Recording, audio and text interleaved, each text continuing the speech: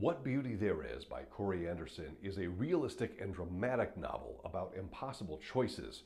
Jack and his younger brother Matty only have each other. Their mother has just died, but Jack doesn't want anyone to know. Because their father is in prison, Jack knows family services will put them in foster care.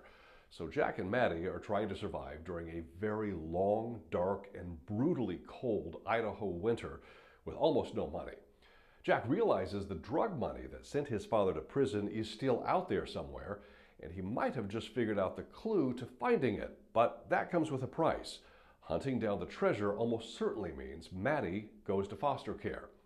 Ava Bardem also faces an impossible choice. Jack helped Ava out of a tough spot at school, but she warned him to keep away.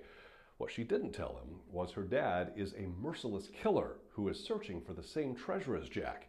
When faced with a decision to help Jack and Matty or obey her sadistic father, can Ava do what she knows is right? This is a bleak and emotional novel wrapped around a crime thriller. It is tense, dark, atmospheric even, and will likely leave you feeling wrung out, raw, and strangely optimistic.